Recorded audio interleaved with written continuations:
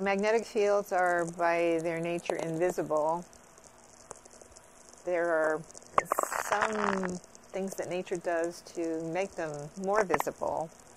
For example, in the corona, the magnetic fields control the atmosphere to the extent that you can see loops. We consider that those loops are in fact pictures of the magnetic field that we're seeing.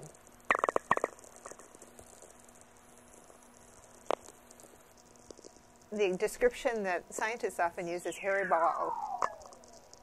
Some of the hair is ingrown so that the loop is attached to the sun at both ends, but some of the hair goes waving out, and when stuff gets on that open field line, it can stream out and become the solar wind.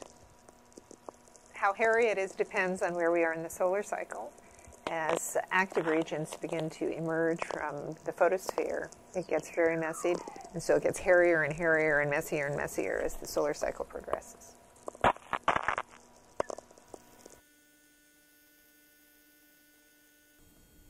And there's no active region around. The magnetic field can be generated just by the turbulent motions itself. And what you see is that all the magnetic field tends to be crushed and centralized in these intergranular lanes, between the bubbles.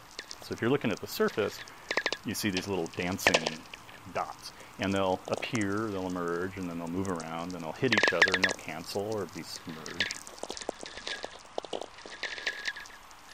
Things happen on many different time scales. Photons take hundreds of thousands of years to random walk their way from the core all the way out to where we see them at the photosphere, yet in a millionth of a second you can have a reconnection or something that completely changes the topology of the corona.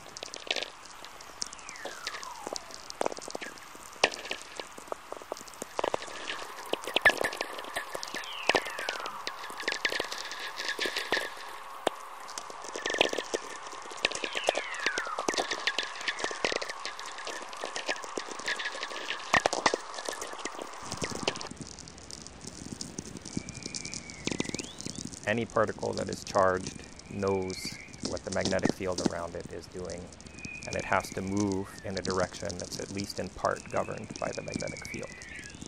And if you have a closed loop of magnetic field, particles moving in that magnetic field will move in such a way that they will never leave. They orbit the magnetic field lines very quickly, and they whiz around back and forth and back and forth. Once they're on those closed magnetic field lines, they stay there as long as nothing else happens. If you were above one given region of Mars's surface, you might see magnetic field lines bursting out straight towards you. And as they get closer to you, they start to curve away and they turn so that they zoom off into the distance, and then they bend back and they go diving back down. But you're not seeing just one of these. You see this happening all around you.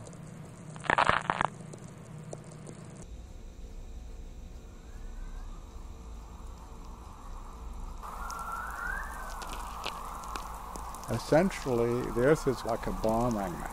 The magnetic field lines go from the positive pole to the negative pole, almost like circular. In the Arctic, where the magnetic field lines go a long, long way out, away from the Earth, if you go far enough away, they get so weak that the field which is being brought here by the solar wind from the sun actually interacts and almost neutralizes the Earth field.